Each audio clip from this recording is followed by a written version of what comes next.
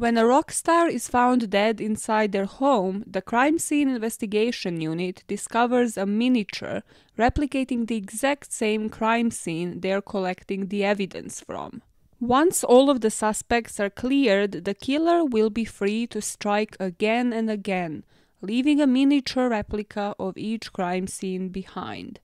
With no apparent motive or victimology, how do you catch a serial killer? This is the story of the miniature killer. I wanna get naughty. This is a good week on the BAMN network, okay? Finally, we'll reach episode 100, okay? It's going to happen. It just needs my voice for it to be recorded. I thought of recording it a few days ago, and that didn't go according to the plans. So it should come through to you on a Friday. But before that, in the Minisode fashion, I'm going to drop you into one of my favorite, probably the favorite, fictional plot on a TV show.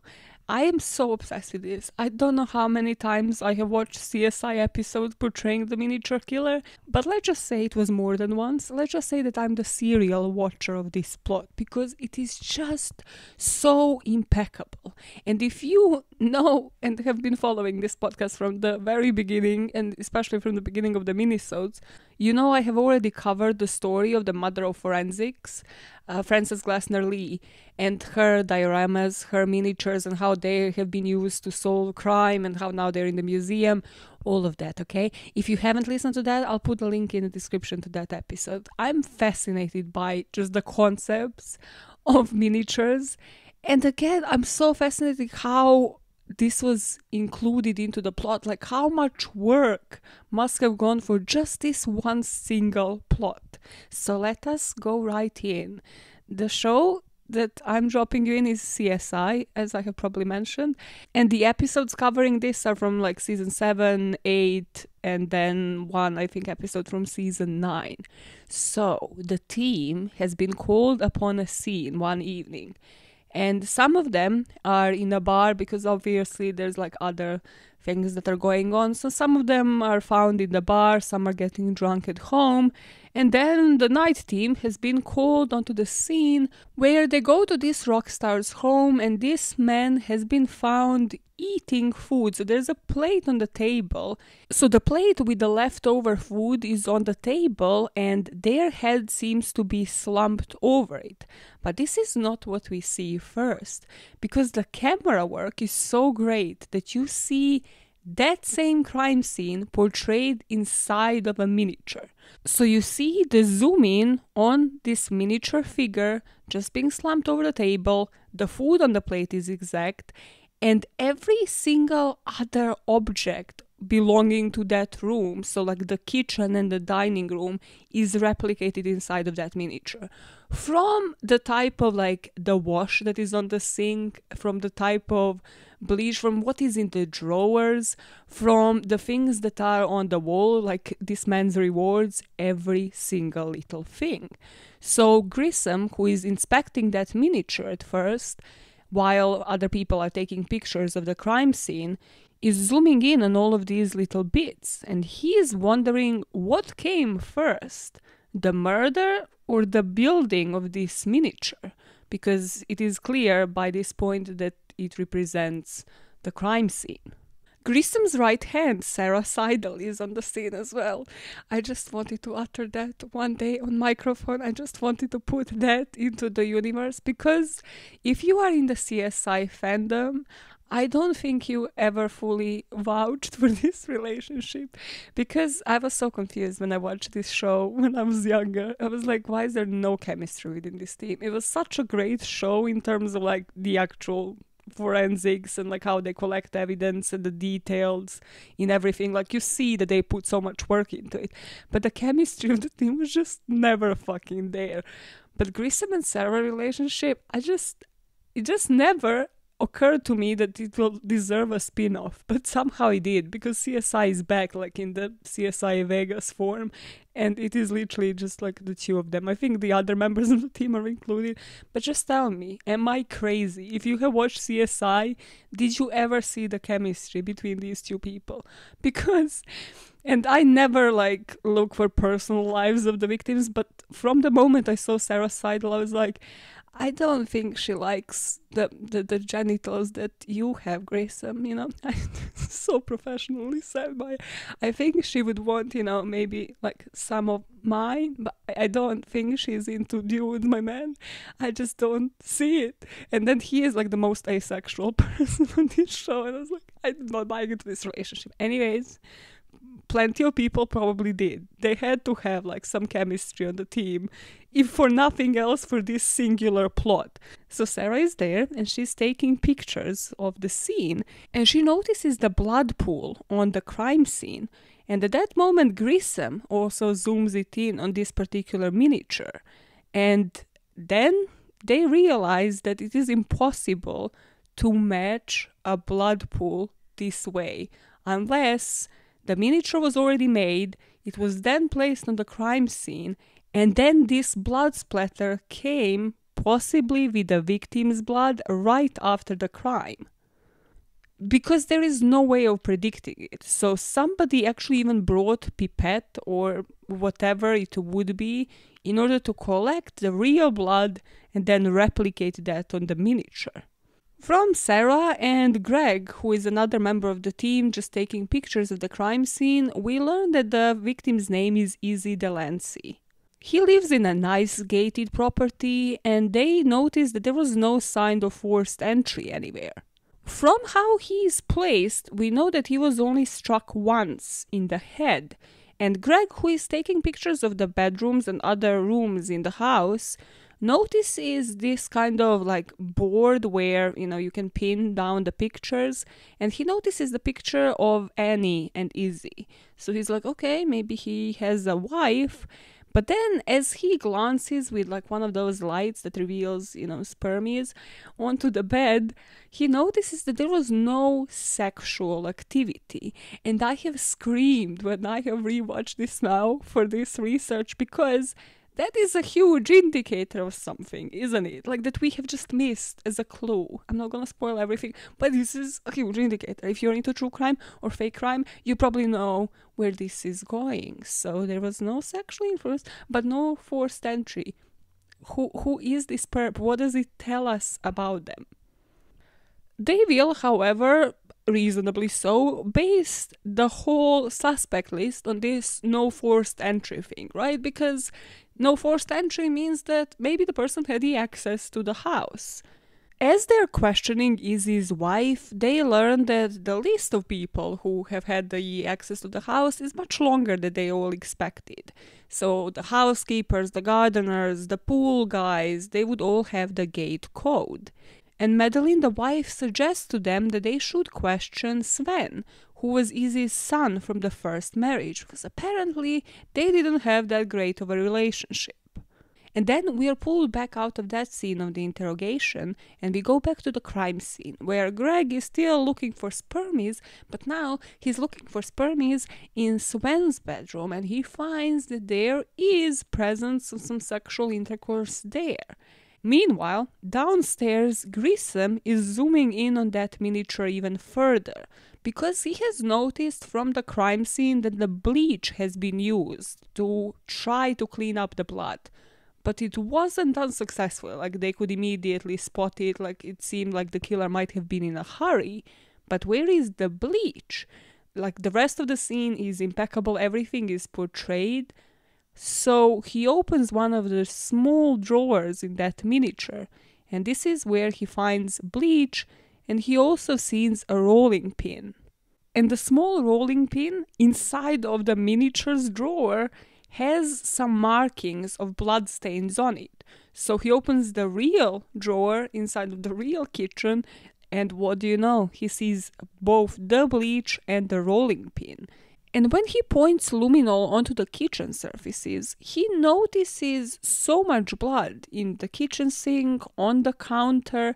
So it seems like the bleach has been used, but it doesn't seem like the real purpose of it was to actually get rid of all of the blood, because this person can't be so impeccable and like detail orientated when it comes to the miniatures, but then leave all of those pieces and like leave so much blood on the scene. So it seems like there is a different kind of fixation there. Meanwhile, the police interviews Sven, who I don't know who he's played by, but I'm pretty sure I have seen this guy somewhere. Listen, all of these people have started either on SVU or CSI.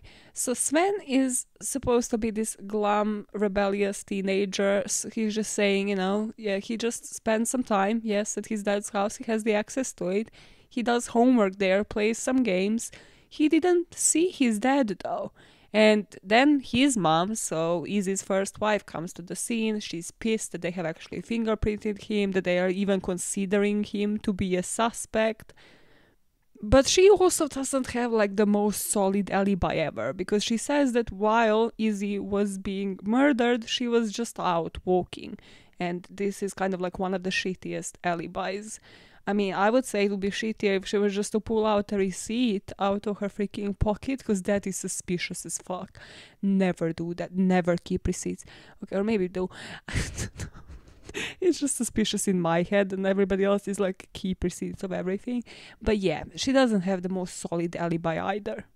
The police still isn't discarding the family as the suspects, because all of them had the access to the house. None of them really has a solid alibi, and also all of them would have the motive to kill him. The son would end up inheriting the music rights, but then the mother would be getting them because the son is still a minor, so he won't inherit them until he is of age. And then also could be a stepmother, because she could fight it and maybe win that over in court. So still, each and every person has a lot to gain here. But the plot twist comes with the autopsy of Izzy's body, because here they discover the cause of death was indeed blunt force trauma to the back of the head, and the death was quick. But the X-ray of the body reveals that there is a key, a Bumblebee brand key that was found inside of his chest, meaning that at some point he had swallowed it. And that point could have been a few days or a few minutes before his death. They can't really determine the exact moment when the key was swallowed. So Bumblebee, which was probably imprinted on the key, I don't know how detailed these x-rays can be, but hey, he at least swallowed the key on the right side. So they see that this is Bumblebee key, and it links to the safe company. So the key that he swallowed belongs to a safety box. While all of this is happening, apparently this autopsy on TV shows, as always, lasts for like a couple of seconds. It's totally realistic as fuck, because Greg is still on the crime scene, okay? He still has not moved. He's still doing his one-day tour. So he goes onto the shitter, right? Because that is where you gain perspective.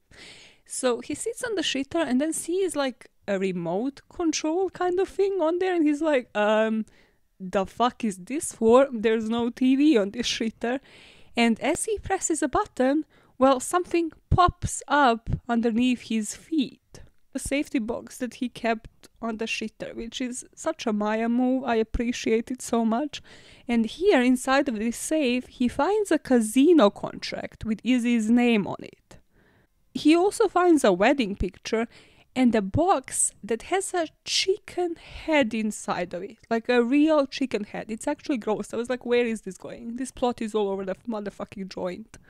Now the plot thickens, because if you remember the picture on the board in Izzy's room, the woman on it was called Annie. And this woman is the nanny of the family. I don't really know how that works, because the son is literally a teenager, but sure, he needs a nanny. And most likely Izzy needs that nanny for other purposes as well.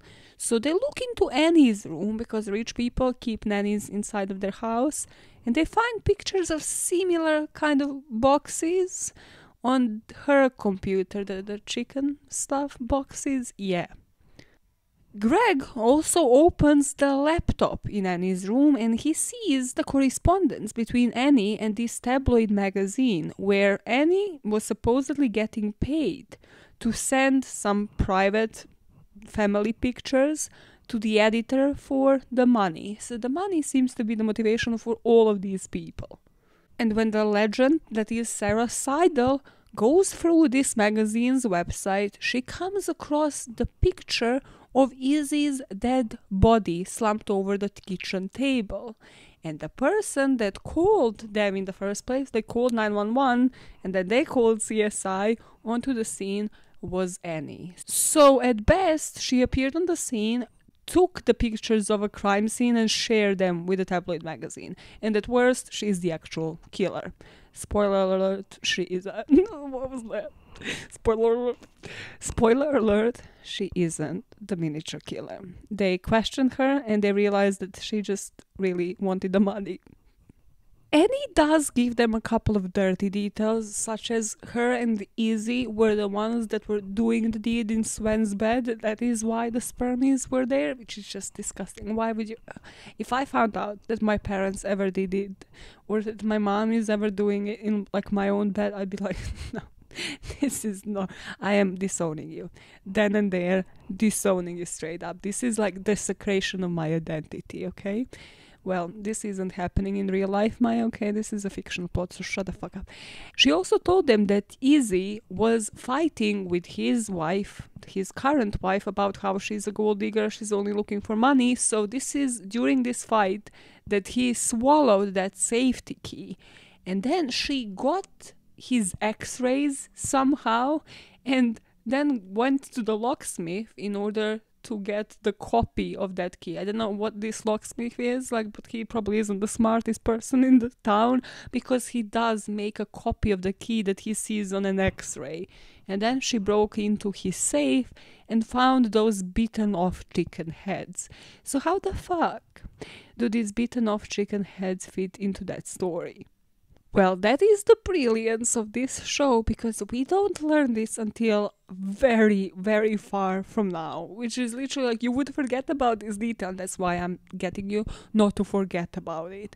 So Sarah, inside of her little office, is kind of digging online, so she found that tabloid thing, and she also found some behind the scenes video. In this video, it is said that Izzy was married to Dusty, but the marriage was a sham, his first marriage, because apparently it wasn't legal in the US. So they go to speak to his first wife, and his first wife is in a rush. She wants to get out of there. She tells them she has an alibi. She was with his second wife at the coffee shop, trying to get her to convince Izzy to sign the contract. And, you know, she's like, yeah, you let yourselves out. And while they're there, they inspect certain 3D prints, like different diagrams, different detailed models of buildings. And these seem to be Sven's. So they're definitely thinking Sven has enough of a talent to actually make those miniatures, or to model them at least. So they bring Sven back in and they show him the miniature, and then they show him the pictures of his dad slumped over the table, and at the sight of blood Sven faints. And this was the worst acting scene in this whole freaking episode. I loved it so much. He literally just sits in the chair and like kind of slumps his head to the side and closes his eyes. I was like, this isn't even fainting, my man. You literally just had a shut eye, what the fuck? And then like a few seconds later he just wakes up from it. I was like, really, we are buying into this? Like he just slumped his head at the sight of blood? Well, they do a whole ass test on him. Like they put him on a freaking gurney and do like this blood test or whatever to find out, is this actually feasible? And apparently he does. He has whatever disease it is that he actually faints at the sight of blood. So it couldn't have been him, because that means he would have sat down and slumped his head over to one side and had a shut eye for a couple of seconds if he was the killer. And with this, they're out of suspects. People either didn't have the skills to actually commit it, because the killer was also the person that made the miniature. They know that for sure just by how detailed it was and by the inserting of the real blood on it. Either people had the alibi or they fainted at the sight of blood. None of the family members seems to have actually done this. So Grissom is back in his lab. He's inspecting that miniature even further, And he is using this magnifying scope. Like they have all of these, it's not literally just like a magnifier, it's like these little things that can zoom in even further. And on one of the miniature pictures of Izzy that is like on the walls, as he lifts it up, he realizes on the back of the picture there is a part of a doll's face, and this doll has the blood on her forehead.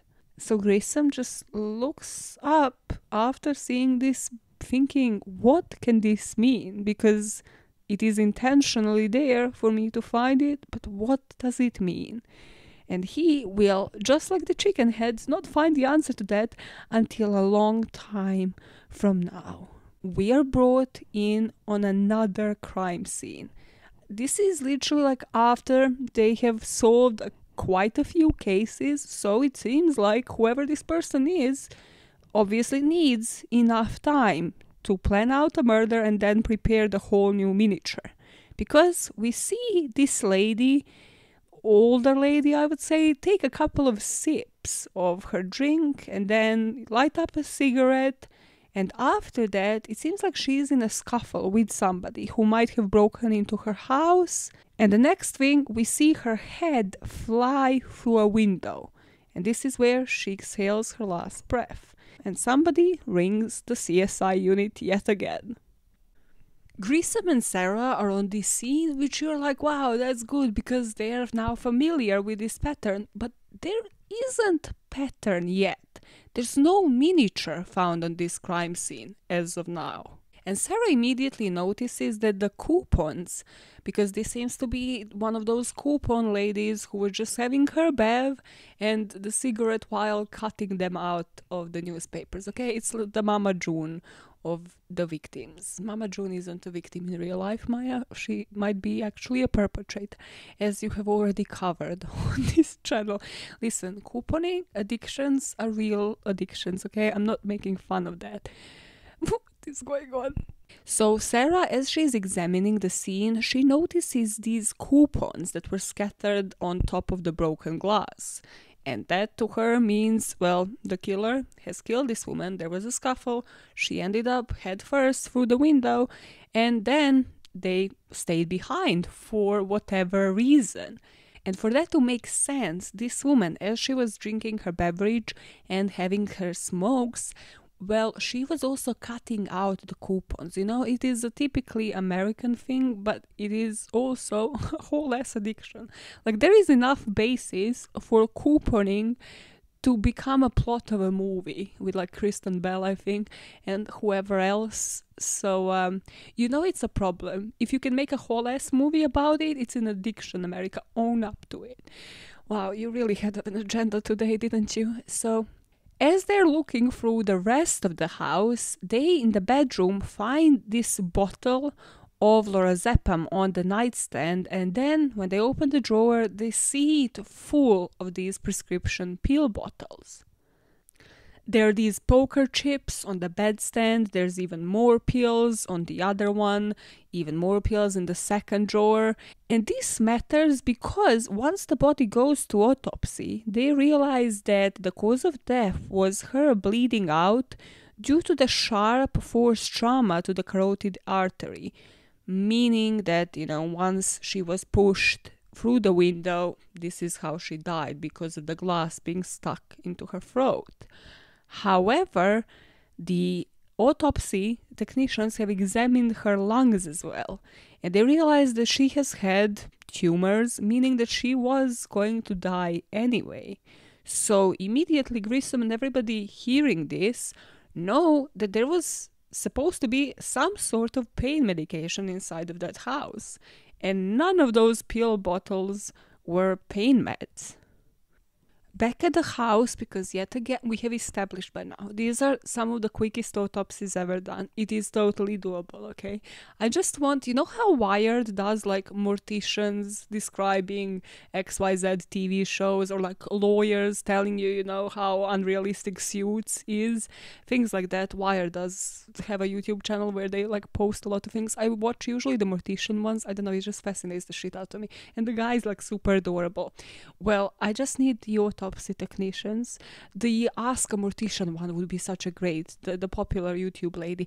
Put her on Wired to answer all of the questions about autopsies and like how they actually don't take like a goddamn 60 seconds to accomplish while people are still on a crime scene, okay? Because I just think this needs to be related to so many people. But here, of course, this is super realistic. So while still at the crime scene, they're following the pieces of the broken glass to the back door. So possibly this is where the killer exited the crime scene. Then Sarah finds another bloodied piece of glass close to the grass, and she walks over to this hole that seems to be in a fence and takes a picture of it. And just in that moment, Penny, the victim's nephew, comes over with some groceries to visit his aunt, and she goes to meet him in front of the house and tells him, well, your aunt is dead. Then they bring him to the police station. They interview him and they notice that he has some marks on his arms, kind of insinuating that he is a drug user. He admits to it. He says he hadn't used drugs in a while and he wouldn't have taken the pain meds from his aunt, to support the drug use or the withdrawals, because his aunt was the one to take him in once his parents kicked him out. So, he was just visiting, sort of buying her groceries, helping her out because she helped him out. So they process his clothes, his shoes. They don't find any blood, which he would have definitely had on them walking over the bloody shards of glass. And they also do the drug tests on his urine, and that comes out negative. So where the fuck are all of the drugs?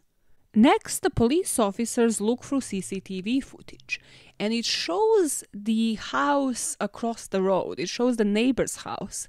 And this neighbor, you can see him coming out a couple of times per day to meet with these different cars. So they're like, okay, he's dealing some sort of drugs. So now they have a drug dealer and they have a drug user, and they have just kind of discarded the drug user based on the physical evidence and the lack of drugs in his system.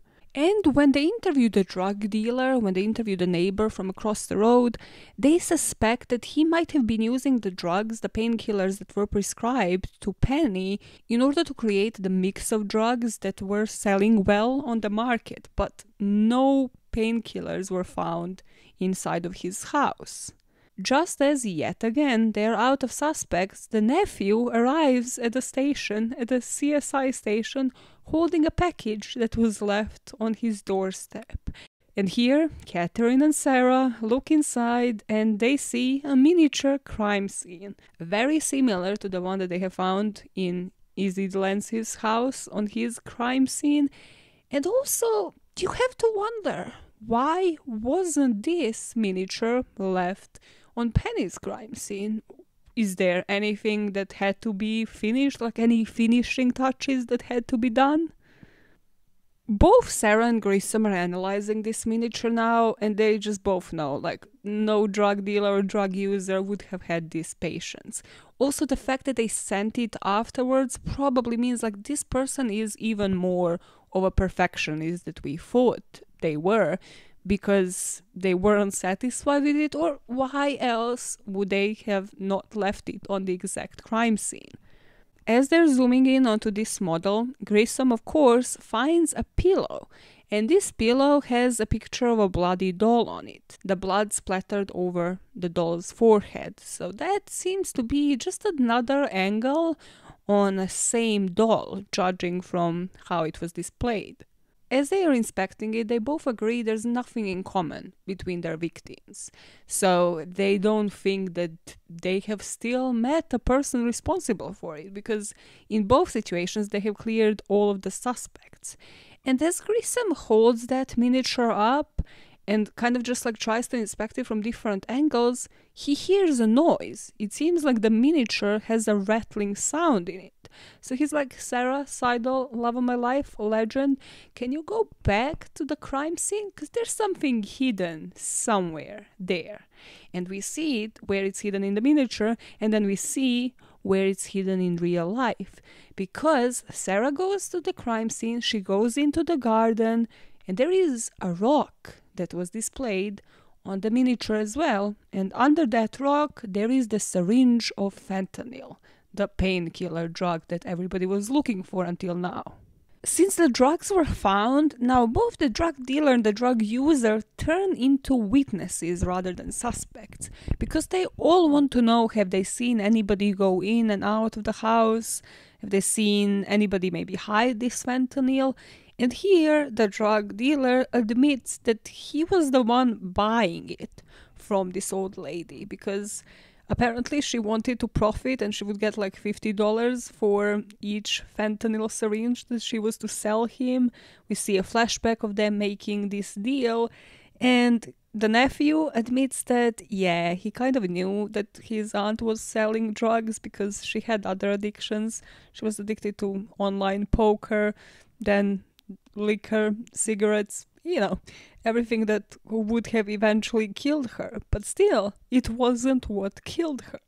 And in order to find out what was, well, Grissom is inspecting that miniature even further. And upon inspecting the miniature doll that is placed through the window, just like as the real victim was, he realizes there is glue on the back of the doll. And then he goes to the chair and he sees traces of glue to the chair, meaning that the killer inspected for Penny to die in the chair. So for Penny to actually die in her chair, something that she was to consume would have to have been poisoned.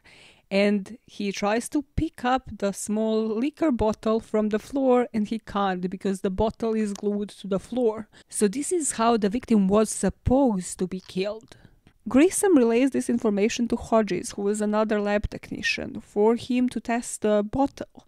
And inside of that liquor was some nicotine. So she didn't smoke it, rather she drank it. And because of the amount of nicotine that she has taken in through both cigarettes and that alcohol, she would have experienced convulsions. So due to this, she stood up, probably tried to fight it, maybe go for water or anything, and then she was just staggering around and suddenly fell right through the window. But this is not what the killer had expected. They didn't know that these would be the effects of nicotine on this lady, so they had to fix the original crime scene, and that is why the miniature came a lot later than the crime. This, you would think, might lead somewhere, but this kind of nicotine is just available to anybody to purchase and then put it apparently in a drink. I don't know how, but somehow it is. But there are two other things that happen at this time that might actually do lead them to their killer. One of them is that going through the phone records from both Izzy's and Penny's phones, they find out that they had 10 numbers in common, one of which is apparently from this untraceable disposable cell phones, one of those burner phones. But that is weird, isn't it? Like, two completely different people, two different backgrounds have something at least in common. And then they also inspect the footage from the neighbor's house. And this footage is super grainy, as it always is, which is the most realistic thing probably in this whole show. But they see a picture of a man, well, rather the back of a man, putting the miniature crime scene on Penny's doorstep. And they don't see any delivery truck, they don't see a vehicle, but there seems to be a logo on the shirt of that person's back, so they still need to zoom in order to find out potentially the company that was delivering this that might lead them to the killer. As that is still in processing, the team is called to yet another crime scene. This time, they are called to a chicken processing plant that is called Manly Chickens. And this guy who was working a night shift called Raimundo, he was working between 8 p.m. and 4 a.m., was found in a basin, like where they washed the chickens before they were actually to process them. And he is found face down in a stun bath. I noted down what it's called because I don't truly understand it. So I had to note down what the fuck this thing does.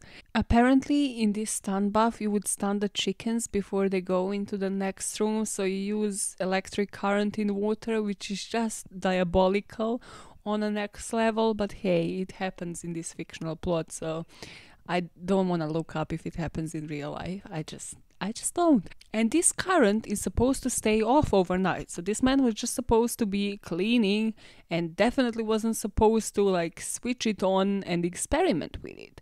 And also he's lying down in about 3 inches of water.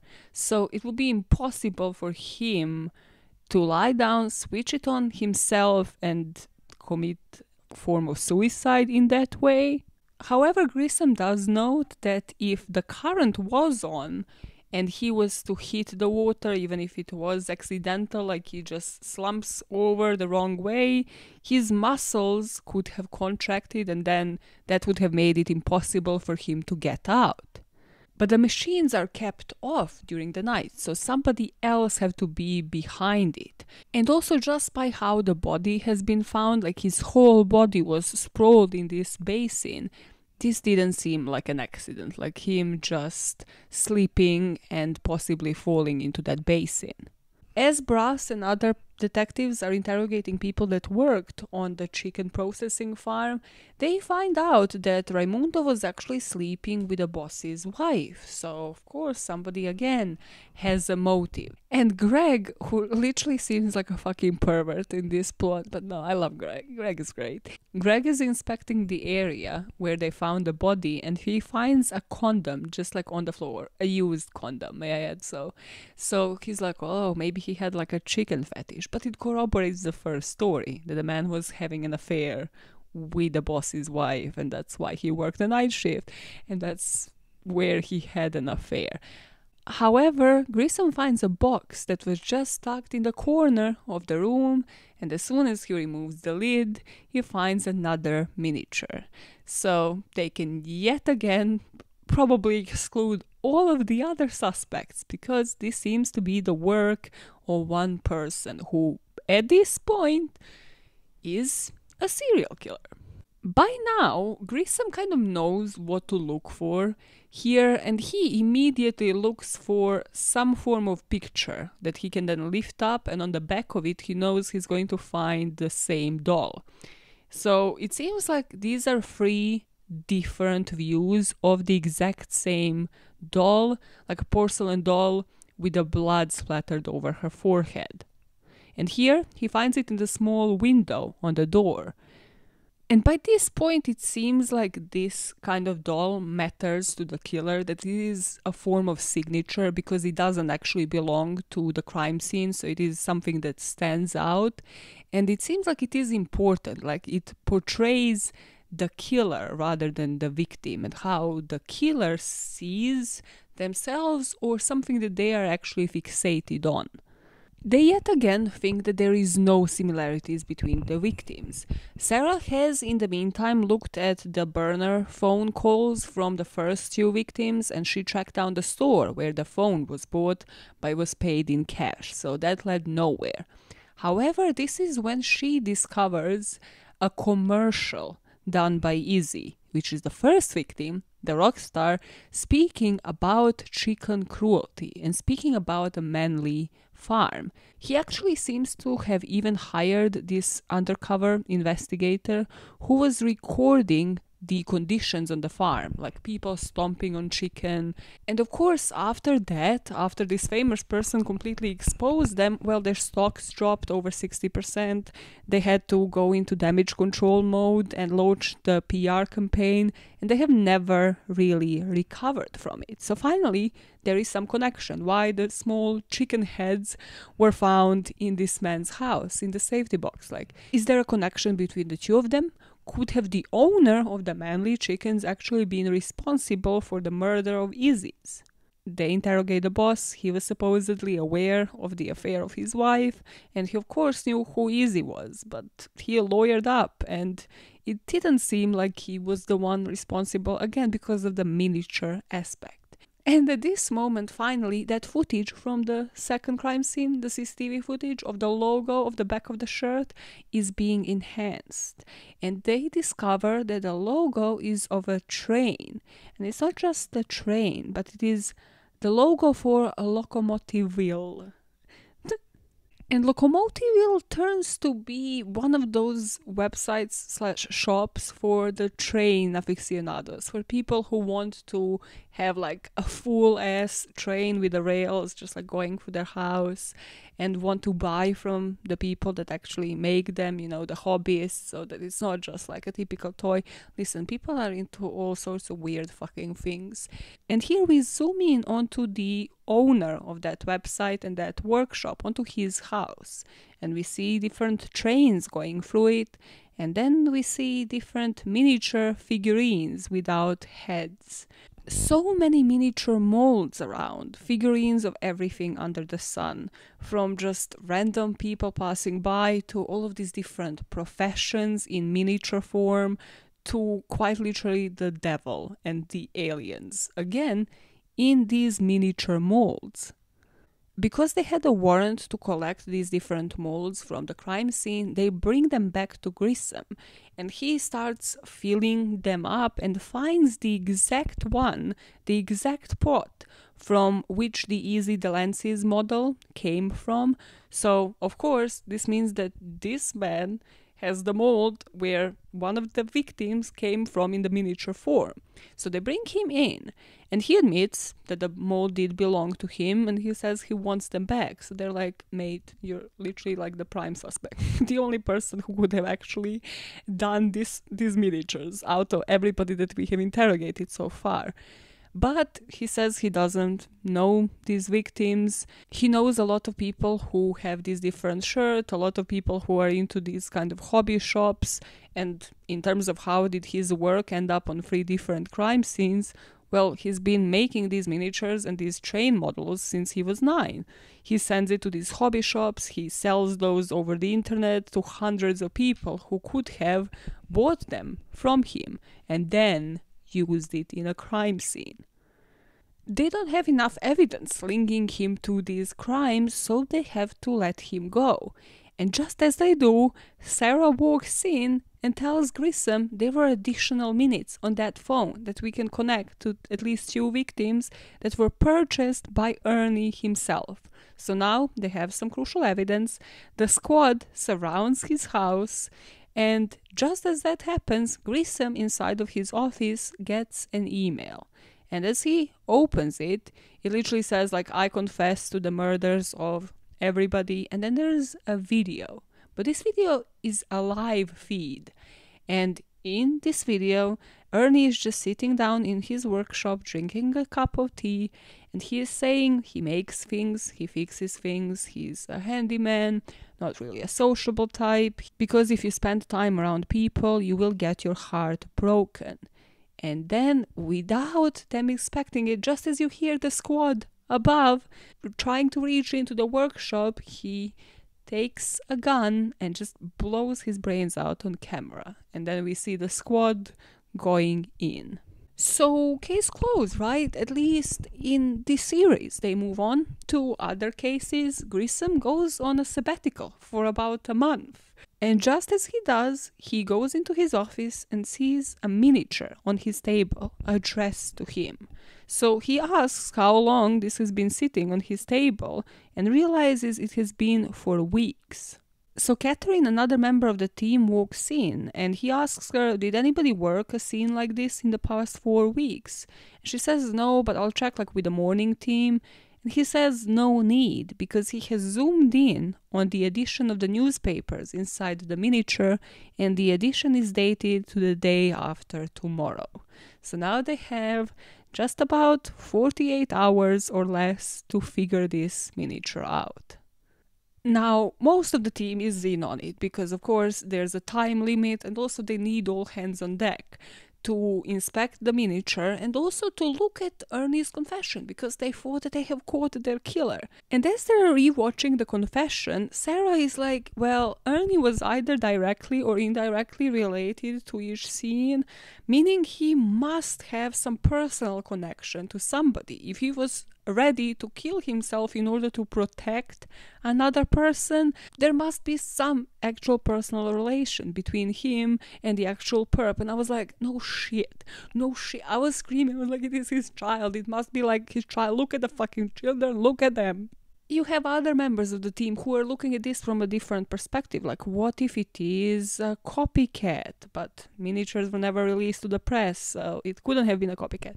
But what if it is a partner? Like, there are people who do this together. But no, they're too fucking detailed. Somebody is OCD, somebody is a perfectionist. This isn't a team job.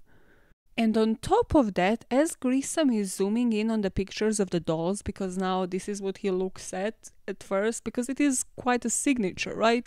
Like, a lot of people, probably the aficionados, these hobbyists, like the people who are obsessed with stuff like this, could make a miniature, but in order for it to be the same person, they do leave a certain signature behind.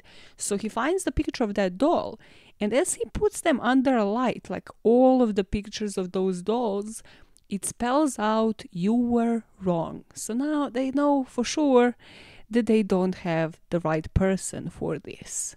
As for the miniature, it looks like it is either somebody's office or a living room, kind of like a personal space. There's a couple of couches, and the victim is lying on the main couch. And they have a pillow over their head. So when you lift the pillow up, you can see the mascara smudges, meaning that this person has probably died suffocated.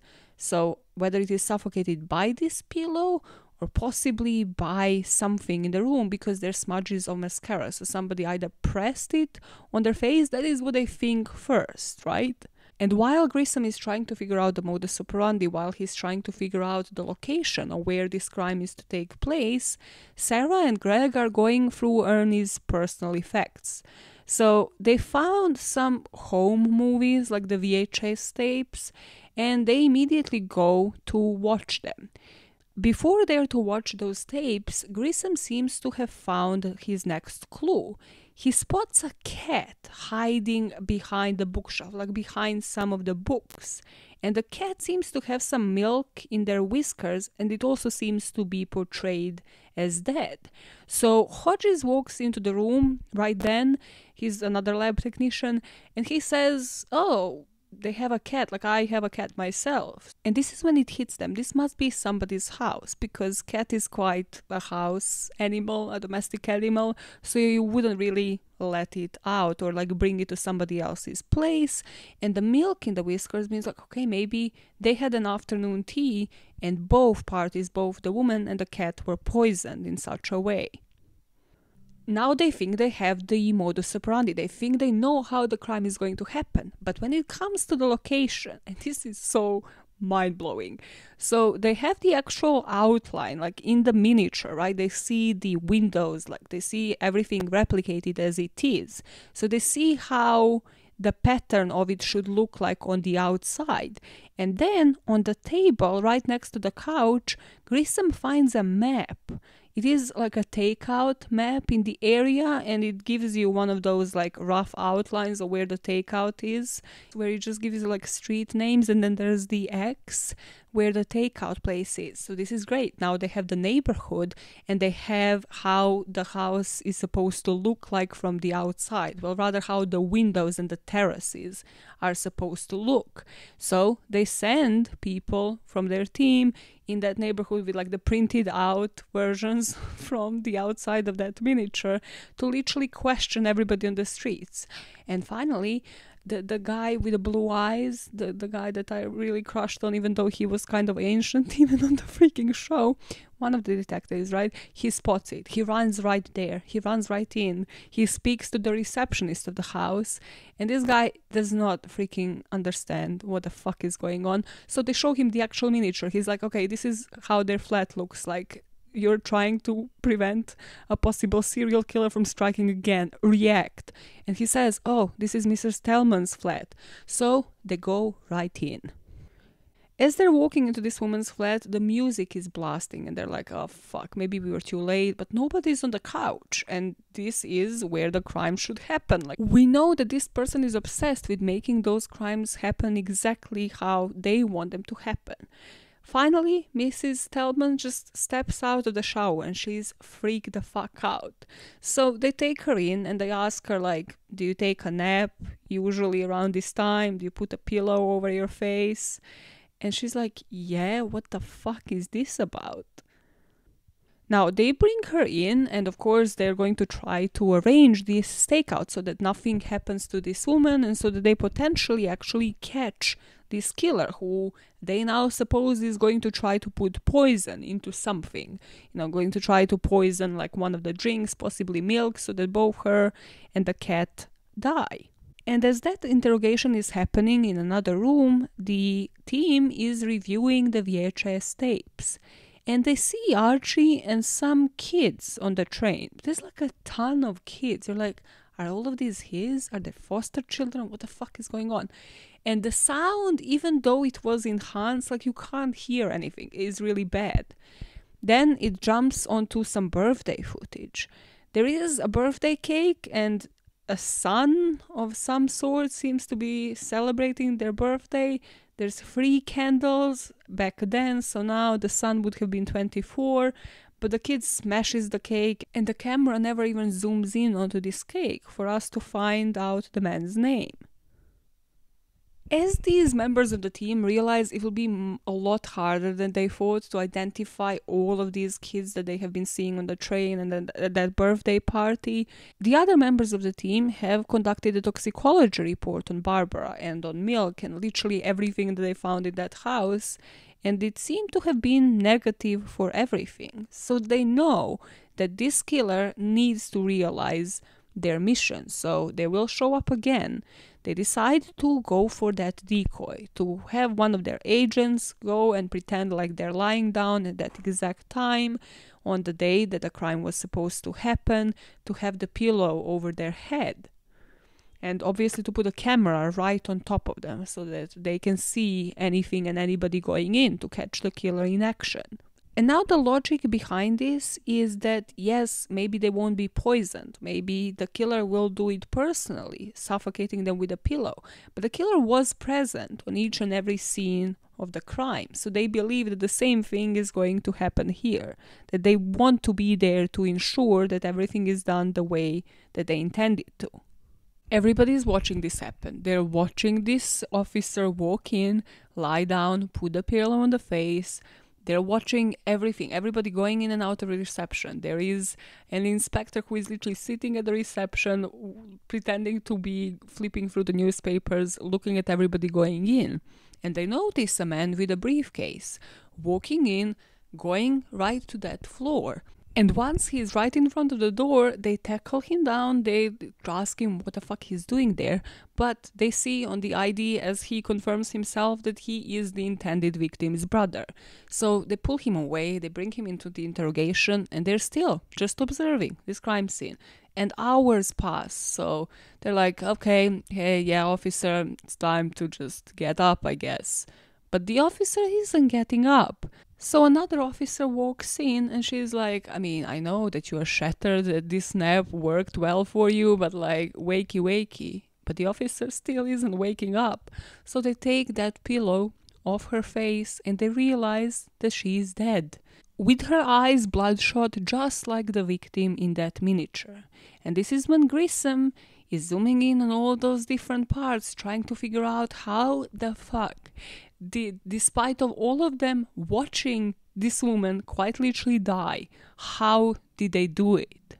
Because just as intended, the person on the couch wasn't the only victim. Once they move those books, they find that the cat has been poisoned, killed as well, because it is just frozen in space right behind those books, which is just so eerie. How the fuck do they know even where a pet is going to be inside of this crime scene? Now they are questioning Barbara and they're questioning her brother, so the intended victim and that brother that was in front of her door. And the brother is saying, well, she was actually a psychiatrist. Like, there were a lot of people that knew where she lived. She doesn't practice it for time, but she did treat some sociopaths. Like, she can't tell them anything because of the doctor-patient confidentiality. But then they ask her to inspect one of the miniatures. Like, can you tell us just some characteristics that this person might have? Looking at it, Barbara says they are looking for somebody who is definitely OCD, has antisocial personality, but doesn't lack impulse control based on what she has seen. somebody who visualizes this, who really visualizes this crime scene, who takes this horror and the repressed rage and let the monster out of the box, quite literally, by putting all of their traumas and everything that they have gone through, probably by themselves because they don't seem to have many friends, into this miniature, into that portrayal, and then take it out on the intended victim. Elsewhere, Grissom decides to actually open this miniature up because they would be as precise from the inside as they would be from the outside, which you have to wonder, why the fuck didn't you open it up before, my man? So they see the lungs are a weird color here. They see that the miniature's lungs were weird. So they do the autopsy report on the actual victim now, the officer that they have sent in, and they realize that the cause of death is carbon monoxide poisoning. And now you zoom in onto that CCTV footage that they have put in form of the stakeout, and you see the footage of the fire. So they sent Nick in, one of the other investigators, and he examines the fireplace. He notices that there was a whole contraption set up where a timer would go off, that would activate the motor, and some charcoal would drop off at the exact time, and then the fumes would be released into the apartment. This could have been set up a month in advance while Grissom was still on his sabbatical, so that meant that there was no danger for this killer of being caught. They let Barbara and the brother go because now they believe that this person is safe, this was how they intended to kill them, and there's no further danger to them. And meanwhile, they focus on that son in those VHS tapes. So they find out that Ernie did have one single son, one single dependent, and this person apparently changed their name. So they go into the factory, they track him down, they find where this guy works, and he does say that, he didn't really have a great relationship with his dad, but after his death, it was a lot better. They don't get much out of the son, and it just seems like it might be another dead end. And just at that moment, Grissom is reminiscing on this. Like, he's talking with other detectives who are still scarred because they have left this woman to die while they literally watched it on CCTV. And Grissom is stating like the miniature wasn't perfect because the right victim didn't die. Like, for this killer, this does mean something. And just like that, they then get a call about the intended victim, that psychotherapist, actually being found dead on that couch in the exact position, just taking her nap. But this time, during her autopsy, they find water in her ear. So here they realize the killer must have done it the old-fashioned way, the way that they first suspected, by suffocating her with a pillow. But then accidentally they tripped the vase over, and the vase spilled like the water onto Barbara's pants, and also then it somehow ended up in her ear while, they picked it up trying to put it back onto the table. But that doesn't make much sense, does it? And not just that, but then looking at that vase, they find bleach inside of it. And apparently, when they look this up online, bleach in water, if it is in small doses in flowers, would kill bacteria and actually prolong the flower's life. But bleach seems to also have been found on each and every crime scene in some form. This is when we have two red herrings literally reveal themselves before our eyes. This is so freaking well done, because in one interrogation, they interview the son, Ernie's son, Lionel, who came in for an interrogation, despite of not being under arrest. And he told them that Ernie cared about his wife, his trains, and his kids, referring to the foster kids. And he cared about them in that order. He told them that his parents would take in dozens of foster children over the years, and that was because of the mom. The mom wanted the kids, and the dad wanted to please the mom. But after she died, the dad just didn't really care about his biological kid and also about all of the foster kids. And in another room in autopsy department, we find out that Barbara had Parkinson's and she was on strong meds for it. And yes, on her pants, the water that was found from that vase did have bleach, but the water in her ear was biological, meaning tears. So the killer was crying. So we have her brother in the interrogation room again, and he is arrested because we find out that Barbara, his sister, told him that this is now a perfect opportunity for her to die the way someone else could be blamed and not her brother. And so he assisted her in her suicide. So he gets arrested because apparently there's no assisted suicide protection in Nevada where they're based. Just like that, this man seems to have been protecting someone he loved, just like Ernie. And here we are to the root of our issue, to that VHS tape. We know that the judge would hate giving names out when it comes to the foster kids. They count 13 of them on the train. But as hard as it is, they have to work on it, because a man killed himself to protect someone he loved, and that someone has so far murdered 4 people and seems to have no intention of stopping. Suddenly, we are inside of a convenience store, and here a random janitor is just mopping a floor and accidentally knocks over this gallon of bleach. And as the bleach leaks into an aisle, a young woman starts storming out of that store, starts lagging it in panic. And when outside, it seems like she's trying to regain the composure. Screams inside, because that was the clue from the very beginning. We finally get a glimpse of who we will find out to be a miniature killer, because the lack of sexual activity usually indicates that the perp is a female. Anyways, we are back with Grissom inside of the wall of kids' faces. He has been working on it for weeks with the rest of the team, trying to track them down, trying to eliminate them. He found out a lead on one of them, that they died 2 years ago in some sort of bizarre accident. So they're like, okay, one less suspect.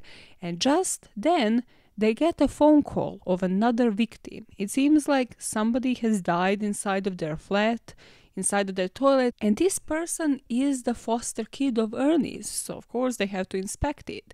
But there's no miniature left on the scene, just the doll of the person dying. On this crime scene though, there is blood on the victim, but there's no blood on the doll. However, there is bleach, and they're trying to compare this doll with the other dolls from the crime scene to see if it comes from the same molds. Also, when Grissom cut the clothes off of the doll, he found a fingerprint on the back of it, which is something that isn't left behind in the past cases. So it seems like they are slipping up, or rather, they are coming towards their end game. We are back to our woman, the one that ran out after the bleach was spilled, and she is sitting inside of a waiting room, waiting for a job interview, just making some sketches. And yet again, when you look at one of her sketches, like all of them are of the previous victim. So by this point, we know that this woman is the killer. But her next one seems to be profile of Grissom, the main investigator in the case. I didn't catch that when I watched this like for 5 times. So I was like, okay, the clues were always there. It seems like it is the unfinished sketch. Just as she's doing that, she gets called inside, and we see that she's awkward, she's stuttering, this woman is making fun of her, she's just literally trying to get a job to clean someone's place, and this woman is saying like, well, you know, the future employees might need to take fingerprints, require a background check, are you okay with that? And she, we will find out her name is Natalie, is just staring at her hands like fingerprints. And this woman is literally about to turn her ass down, be like, yeah, walk through this door, like, what the fuck? You like, are not even capable of doing this job. And at that moment, Natalie utters, I can memorize each room. You know, I have a photographic memory. I can tell you every single detail about each and every room. And she's like, oh yeah, sure. Okay, cool. Describe the waiting room that you were just in. And you see Natalie recall every single detail. Like the little sweets inside of a jar on a table of the receptionist's desk. And this woman is impressed. She's like, oh my God, the shining future that you are gonna have. Like, we might have options for you. Which I was like, how does this relate? She's supposed to clean, not like have a memory test. Like, why do you suppose that she will clean better if she has a memory of this? But I was just like, it doesn't make any sense. But I guess our girl Natalie got a job, and we will soon find out where and how it connects to the rest of this case. But not before we find out about one of the foster kids, the one that they found dead, how he died due to the blunt force trauma to the head. It seemed like it was once again up close and personal. And the results on that partial fingerprint don't show up in the system. Like, she doesn't seem to be in CODIS. However, they finally know the chromosomes are XX, meaning they know the gender of their killer. And Grissom remarks how rare, serial killers are rare. The ones with the delusional psychosis are even more rare. And yet we see one of them walking into one of those hobby shops, and she's saying she needs an order for that special something. We see a flashback with Ernie, who is trying to face Natalie after the cops have been questioning him. And he says, like, the cops know that I helped you. So he asks her, have you killed all of these people? And she says, yes, she did. So he's like, okay, I mean, if you have a good reason, he knows that there are some people that deserve to be killed. But she doesn't really say anything. So he asks her to promise that she will stop. And he won't let the police get her. And you see kind of him like resonating what that really means, as in that he is gonna need to take the fall for this in the only way that he can. So she promises that she's gonna be his good girl, his special girl. And as that resonates in his head, he says, you were the one thing I thought I've done right. Meanwhile, in real time, now that they know they are dealing with a female, Grissom goes to another hobbyist community's website. And here he directs the question to the community because on the last victim, on the miniature of it, they have found this personalized metal bracelet. And this bracelet seems to be really hard to make. So he is asking about anybody that they might be aware of on this community board that specializes in the miniature metal work, because that seems like quite a niche. And he gets a response and just goes off. While that is happening, Nick, another detective, because now everybody here is on the case, and Nick, or like people who haven't worked at it from the beginning, have that perspective of putting fresh eyes onto something. And here Nick notices, wait, like every single murder that this person, now we know a woman, has committed was disguised as something else. Like, we have lost a person because of it, because we thought she's gonna be poisoned through milk, and it in the end ended up being like the fireplace. Every single one had that twist where they thought this is how the person died. The second victim they thought will be dying sitting in a chair, but that's not how it happened. So what if this is the same murderer? This has happened with Trevor's body, with a foster kid. He goes to the autopsy, and they have already determined the cause of death here, but because of Nick, he says, like, can you re-examine it? And he is looking at this body with this autopsy technician, Doc Robbins, and he spots a little black spot on this man's foot. So he's asking the autopsy tech to look at it under the microscope to see if they have missed out on something. And two revelations now come about that completely change the course of this story. So Grissom is at this hobbyist shop that had rang him up, and he realizes that yes, there was a woman called Natalie that paid in cash, and she requested for something to be made for her, something specific. It was this battery-powered micromotor, which is used to like animate the miniature, so to either make it move side to side or from top to bottom. They don't have the last name, but they have the phone number, and the phone number matches the records that they had from the previous crime scenes. And at that same time, Dr. Robbins, the autopsy technician, looking at the examination, like at the microscope pictures of that black spot, finds out that Trevor's cause of death was actually electrocution. that there was a shock that sent him into the convulsions. So they sent the rest of the team to the spot to figure out where this shock might have come from. Nick and Catherine go to Trevor's flat and they find the crack in the sink, sort of like the burn mark. So they notice that the cables weren't wired properly, which would mean that whoever tapped into the power did it from the apartment next door. So now they're like, oh my god, wow, how easy that would be. The killer just lives next door. Of course it doesn't. Like, she's unhinged. She is also super fucking smart. This is why we are here. The next door, they find this neighbor taking a bath who seemed to have been stealing Trevor's electricity, and it seems to be yet another dead end. But now, with the first name, they have enough information to get a court order for the records to be released for a foster child named Natalie. With that information, they go to the foster home where Natalie stayed before staying with Ernie. And here, this person can't remember it, like it was in 1982, but she took a picture of every single foster child their first night there. So she shows them this photo album, and Natalie is there. And they're asking, like, how long did she stay? Like, why did she leave? Because they have the record that she only stayed, like, a couple of nights. And the foster mom says that Natalie only stayed for a week because she seemed to have climbed on the top bunk and then pushed another foster child down. And at first they were like, okay, maybe it was an accident, but then Natalie did it again.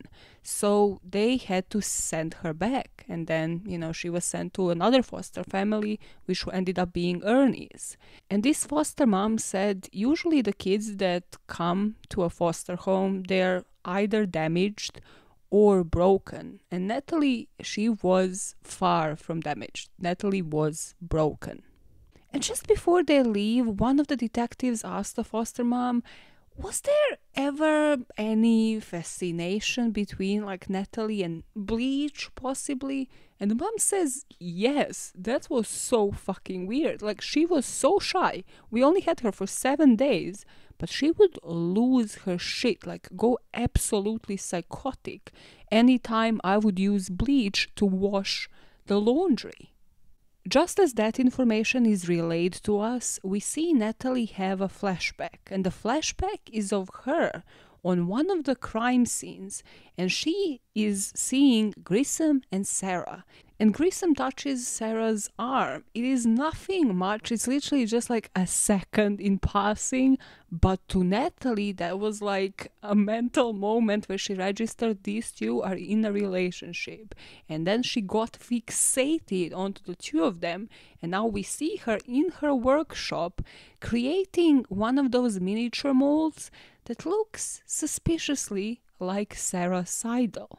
Next, we see a zoom in of her hitting a miniature car, even burning some of it, then hitting it some more with a hammer. With the information from the foster mom, Catherine and Grissom are now waiting for what we will soon learn is a ventriloquist show up on stage. And you're like, what is the context here? I was literally thinking, like, have they lost me? Like, I think they have lost me. What the fuck are we just watching? Because it's a grown-ass man with, like, a doll on stage, literally making jokes that nobody is laughing at. But after that show, we realize that they are there because that is Natalie's dad. From him, through this flashback, we see Natalie playing with who we will learn is her sister in 1981. Natalie was 6 and Chloe was 4. They were playing up in a tree house. And we see Chloe, the sister, just utter like, I love you, Dad. And Dad says like, oh, I love you too, honey. And Natalie makes eye contact with the dad and out of jealousy pushes her younger sister off that tree house. And the treehouse wasn't underneath the grass, it was literally concrete. So Chloe was dead on the spot. In order to then protect her daughter, the dad was rinsing that blood and washing that crime scene off with the bleach. Hence the fascination with bleach in each and every one of the crime scenes. We learn from the dad that soon after that, Natalie's and Chloe's mom has died. And now with both his wife and daughter dead, he couldn't take care of the second child, and that's when he put Natalie up for adoption. Just as Catherine and Grissom are walking out of that casino after the interview with her dad, grown-ass Natalie is now walking into a lab, dressed as a cleaning lady, dropping another package off. And as Grissom returns to the lab, he puts into words the conclusion that he has made after speaking with her dad.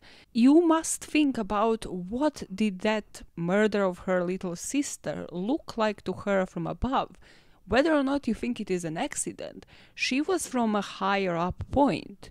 So the figures on the floor, her sister bleeding out to death, and her dad running to help her out and clean up the blood, they looked like miniatures to her. They look like a lot smaller figures to her 6-year-old brain. And as he walks into his own lab, he discovers a miniature on his desk.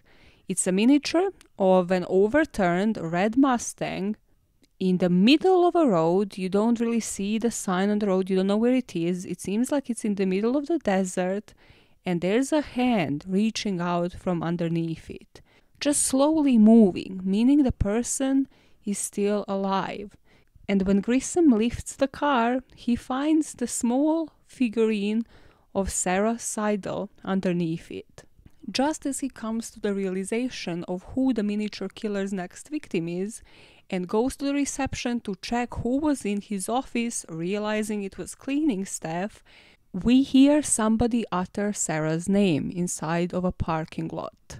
Grissom is now desperately trying to reach Sarah, but she isn't responding. So he sends Detective Brass, and at the parking lot they realize that her car is there, the trunk of it is open, but Sarah isn't at the spot.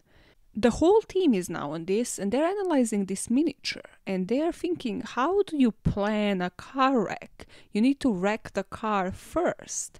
So they're looking for the vehicle identification number. But because this killer is so freaking precise, they get the license plate, like the vehicle identification number of the car in the miniature. And the car connects to this other case that Sarah and Grissom worked on a few weeks earlier. So they're going for the pictures of that crime scene, and in those pictures we see Grissom exchange that little arm touch with Sarah. And also in those pictures we see all of the people that are behind them, and Natalie being right there in the focus. So now they know what she actually looks like. After seeing those pictures, Grissom comes to a realization. He has a light bulb moment, saying, Natalie is blaming me, holding me responsible for Ernie's death. That is why this is happening. And he says, I took away the only person she ever loved, so she's going to do the same thing with me.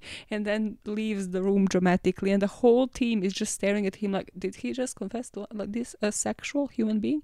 He just confessed to love to like his colleague? What the fuck is going on? Grissom left that room dramatically in order to get Attorney General's waiver so that they get her address and they go and actually apprehend her. They get it, but she manages to run out once she hears them at the door. She's trying to leg it, go down the fire exit, and it seems like she's in some form of trance again. She's running through the crowds, hallucinating, but then, as she faints, Nick spots her and she gets taken in. The whole team is pissed now as she's in the interrogation room. Brass is saying like, I'm gonna give some bleach, I'm just gonna spray it, put it on that table, splash it all over it, we're gonna get this out of her. But then Grissom decides for a calmer approach. His asexual self walks in and he's just, trying to please her, trying to talk to her genius self, right? Like, so nice to finally meet you. Oh my god, for 22 years. I've been doing this job for 22 years, okay? And you are by far the best ever at this. I even tried to do it myself, like to try to replicate one of your miniatures, and it's just so fucking hard. I mean, the way that you placed that car in the desert, like the way that you smashed it and then placed it over Sarah, I mean, the way that you killed her. And at that moment, she stops and says, I didn't kill her. Realizing how much that information mattered to Grissom, she just loses it. She's like, this is all about her, and then goes into this trance, reciting the lyrics from I've Got a Pain in My Sawdust. And Grissom tries to sit back down, tries to like shake her arms, be like, just tell me where Sarah is, just tell me where Sarah is, like come back to me. But she doesn't. So they have to do this on their own. We see in real time the rain pouring down over the real life red Ford Mustang that is just lying in the middle of Nevada desert as it's just showering over somebody's hand. And Sarah's hand reaches out from under the car, clawing at the mud. The blood is dripping from her own forehead. And soon, even though that miniature is a correct representation of her state at this moment, if she doesn't get up from underneath that car, she soon might be dead. In the parking garage where she was abducted from, now Catherine and Greg are speaking with the security guard. There was one, yet again blurry security camera with a nice view of Sarah's car. They need to wait on the video feeds, but this security guard doesn't remember seeing Natalie, but he does recognize Sarah, so he tells them about the usual time that she gets into that parking lot, so they can kind of triangulate and spot the time frame of when she was abducted. While they're trying to get the time of the abduction in order to figure out how far in the desert she would be, they also do need a more specific location. So inside of Natalie's flat, they're going through her sketchbooks. Here they won't get a location just as yet, but Nick, looking at the sketchbooks of how precise that scene that is stuck in Natalie's head of Grissom and Sarah on a crime scene is, notes in his brain that, Natalie didn't have a sketchbook in the pictures that they have seen of her, just like behind the police tape. So it means like she must have this photographic memory, meaning that Sarah's location is probably locked into her own brain, which isn't good for them, because if she didn't note anything down, they're fucked. As she is now completely unresponsive in the police interrogation, Grissom is observing the weather forecast, and it is said to be raining throughout the whole night. So he does what he knows that Natalie probably had in mind. He takes a jug of water and pours it over the car in that miniature. And sure enough, that hand soon stops moving once it's completely underwater. Still in Natalie's flat, Nick is going through her computer to check her previous searches to see if she has searched for other routes inside of the desert. And they realize that she has. And then, looking through her car, processing her car, they actually collect like this seed sample. So they send it to the lab to figure out where the fuck this could have been. And now let me just explain this because I found this complicated when I first watched this. So there's Natalie's car, there's Sarah's car, and then there is the third car, which is the Mustang underneath which Sarah is. So Sarah wasn't kidnapped in her own car. It was Natalie's car that she then used to drive her there and then drive off. Cool.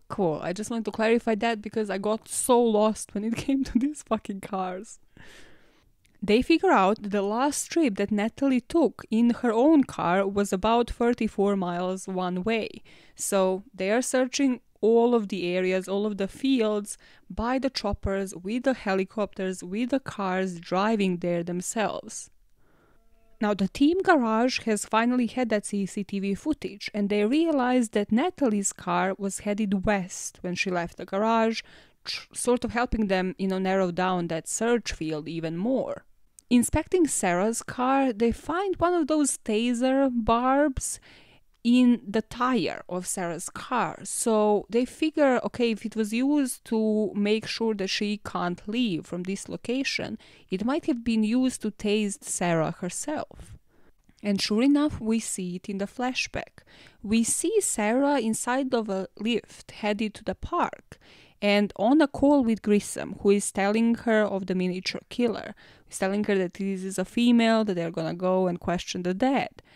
And just as she opens up her trunk to get something out of it, Natalie calls out her name, she tases her, and then puts her in the trunk of her own car. We then see Sarah waking up inside of the trunk, and because this freaking genius doesn't interact with humans, except when she tases them with the freaking barb, well, she had left it basically inside of Sarah's vest. So Sarah, with her teeth, pulls that barb out of her vest and then tries to basically flip it towards her hands that are tied in the back to get out of her ties, and she succeeds. She also notices, now completely released, there is a hole between the back seat and the trunk. So she's trying to cut through it in order to be able to push that seat forward and to possibly attack. And before she does that, she even opens up the trunk to figure out where they're driving. And that pops up on the dashboard for Natalie, but we are led to believe that she doesn't actually see it. It is such a fucking intense moment. I was like, Sarah, shut that thing down or jump out of it, one or the other. Well, she decides to actually go for the backseat approach. So she slams that trunk down, makes a hole in that seat until she's all the way through, and she does not wait a split second before she tries to take over the steering wheel from Natalie, who is just in a trance, just looking forward driving and doesn't even see this happen. There's a scuffle between the two of them. Natalie pushes her off, Sarah slams her head against the glass, and she even manages to jump out of the car. But when she jumps out of the car, she's kind of really weak and unconscious, and we see Natalie stop the car and then lean over her. Back with the team, as they're examining Natalie's car, they find that taser barb, and that tells them that Sarah managed to unlock her zip ties, and maybe she got out of the trunk. So if she did, what if she's not underneath that car inside of this desert? But Grissom tells them that that doesn't mean much. Maybe there was a struggle, but he saw it in Natalie's eyes, that she has completed the miniature, that Sarah is definitely under that car. In that moment, Hodges, the lab technician, walks in, and he had examined pollen from Natalie's car, realizing that it comes from the Red Rock Canyon area, sort of narrowing it more and more down.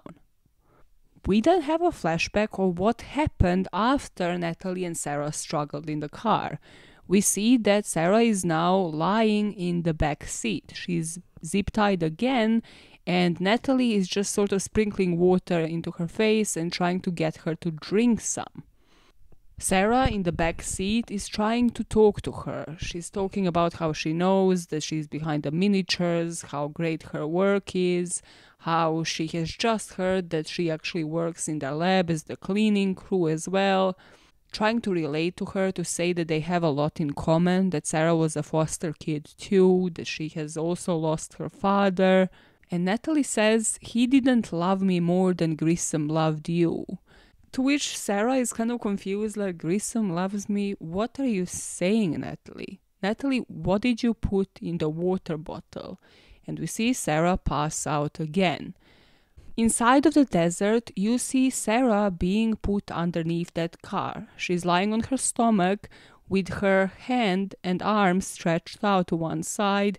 We see the crushed car crushing her, especially her arm. And then Natalie just leaves her behind. Once she's satisfied with her doing, she goes into her car and drives away.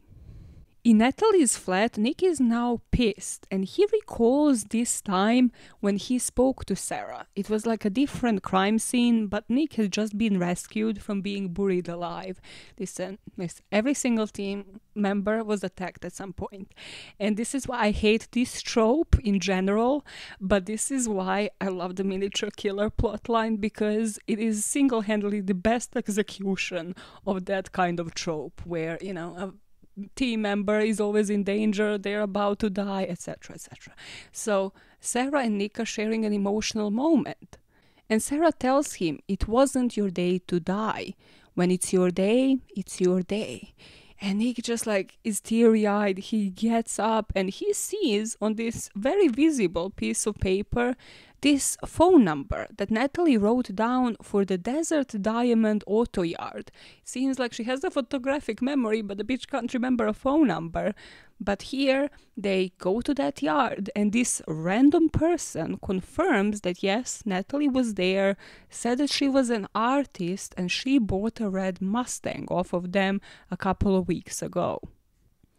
Not only did she buy it, but because this is a scrapyard, they towed that car to her, and they towed it to Icebox Canyon. So now all of the cars, all of the helicopters are just searching that area. Greg does spot the car from the helicopter, but once they're there, they realize that Sarah isn't under it. It is the right car, but Sarah seems to have somehow gotten up and managed to get from underneath it. Her vest is there, so she has definitely been there. And Grissom and Catherine are on foot. So they are now looking through binoculars, and Grissom sees that she has been leaving rocks behind. She's like, oh my god, this is Sarah, smart, super smart.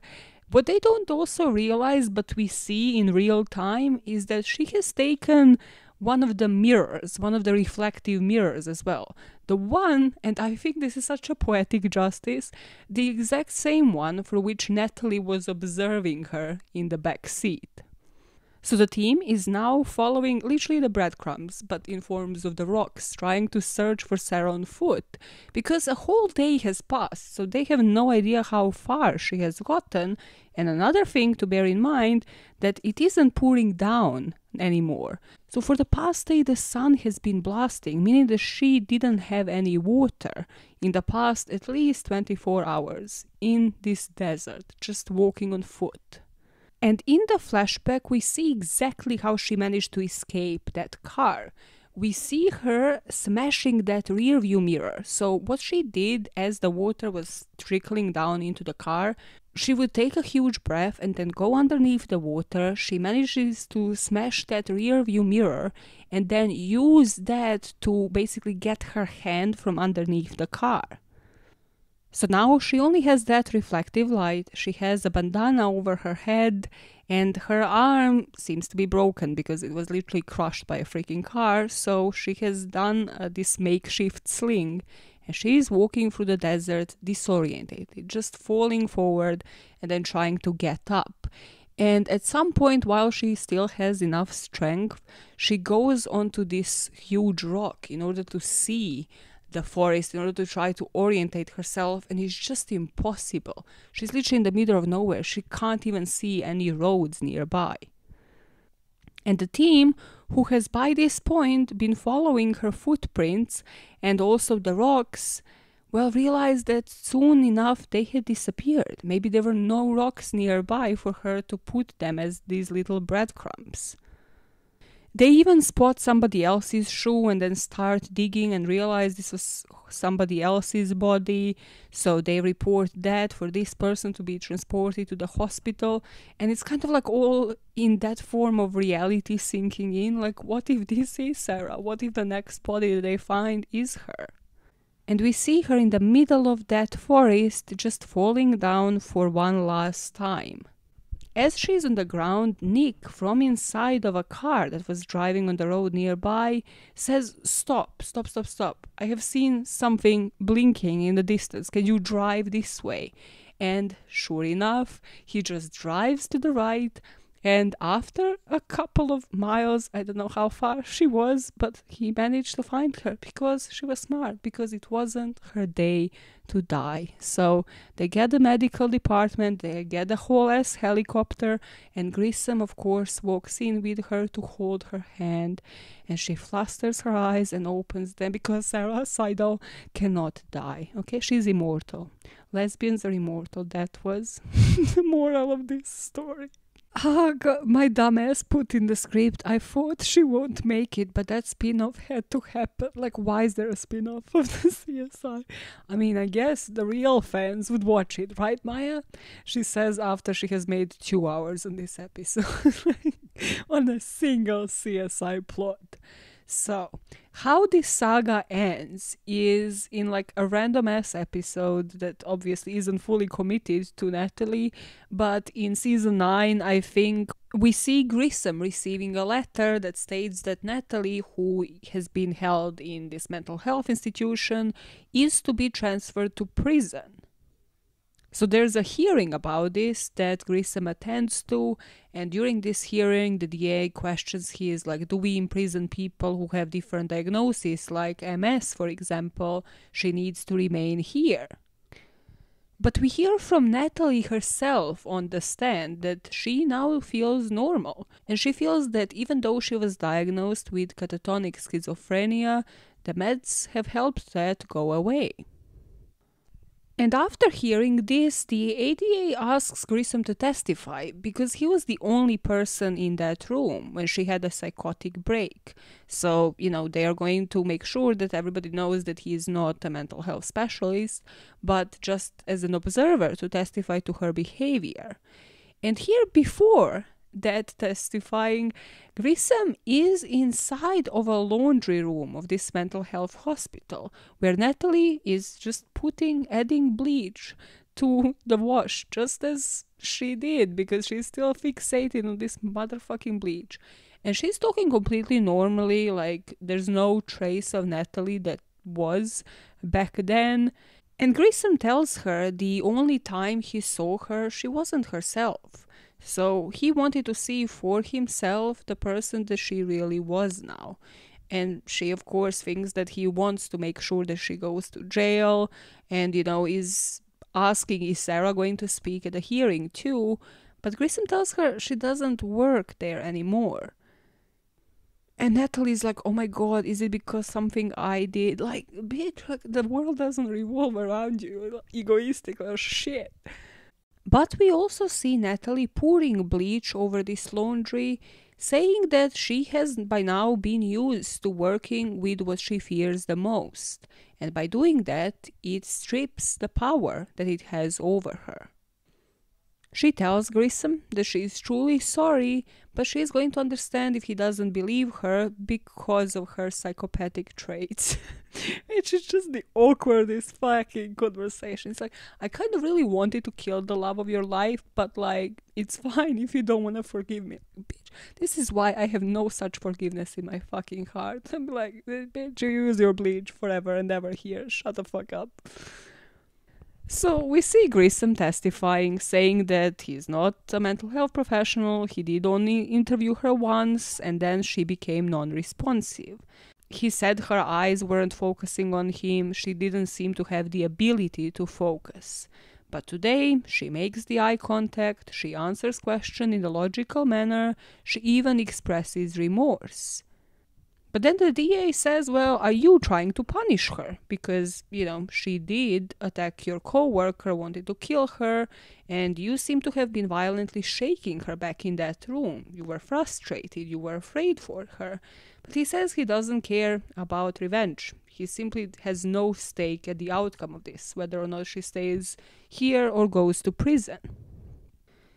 And his final line to Natalie is, I'm trying to believe that people can change, but I don't know if they can. We then see her being transferred to prison, so it was in the end approved, and as she is moving, Grissom is left alone in what used to be her hospital room, and he sees this crack in the door, and once he lifts it, there seems to be another miniature doll. And as he lifts that floorboard, the floorboard is the ceiling, and the little miniature that looks suspiciously like her is hanging from it. That is where the story leaves off. It is just implied that she was planning to maybe hang herself, but it never picked up. Like, I don't think that there was another episode done on her, so we don't really know what she did. Like, did she go through with it? Or will she reappear again one day? Maybe from prison. Maybe she'll find a way to make this like little scrappy miniature with the objects that she finds in jail.